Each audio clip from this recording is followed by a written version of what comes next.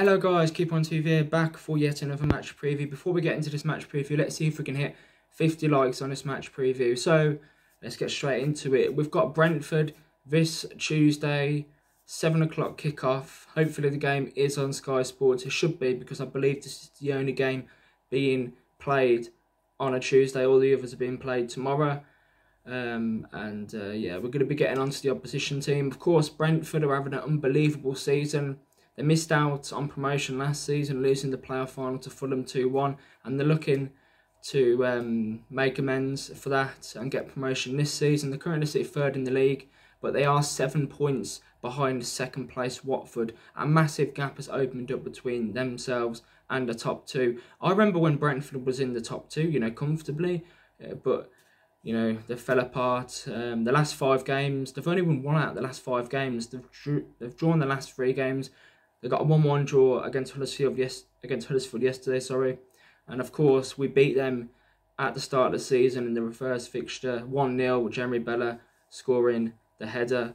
Getting on to Blues, of course, we had that unbelievable victory against Swansea City, and ironically, Swansea City were third when we played them on Friday night. Brentford, I don't know if they're going to stay third, but yeah,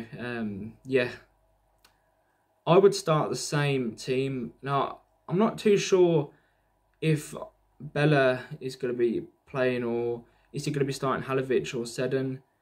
Halovic and Seddon, sorry. Or is he going to start Bella? Is Ivan Sanchez going to have a chance? Is Bella going to have a chance? But I think we should stick with the same lineup, because I thought that performance against Swansea was just amazing. So Neil Everidge in goal. Back 3, Harley Dean, Roberts, Pedersen. Left wing back, Steve Seddon. Right wing back, Colin. Ivan Sunjic and Gary Garner in the middle. Halovic, and then Halovic playing in that cam role, and then Lukas Ukovic and Jonathan Leko. So a 3-4-1-2 formation.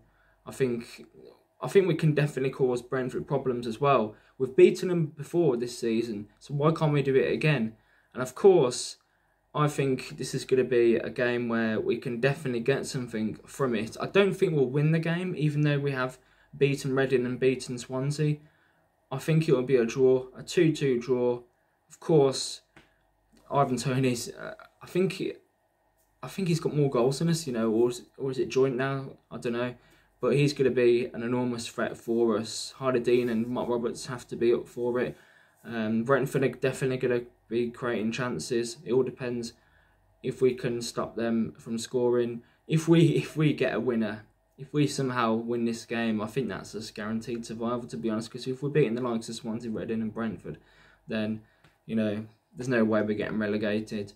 But yeah, I would stick with the same lineup as I said. Leave it in the comments down below. Do you agree with that? Would you start...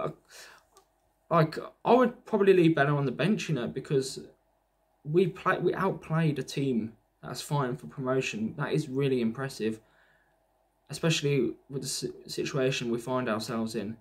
I know Hogan got the winner against Swansea as well, but I would personally put him on the bench. I think Jonathan Leko deserves to start against Brentford.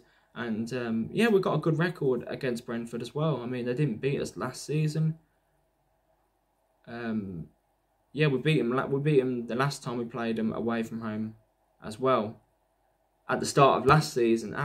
So yeah, we've got a good record against Brentford, and I do fancy us, like I said, to get something from this game. Of course, the likes of Maxine Collin and Harley Dean are going to be coming up against their former club.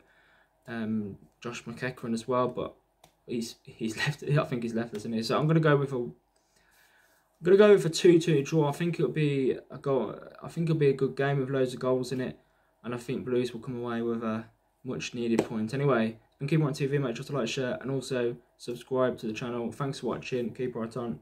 See you later.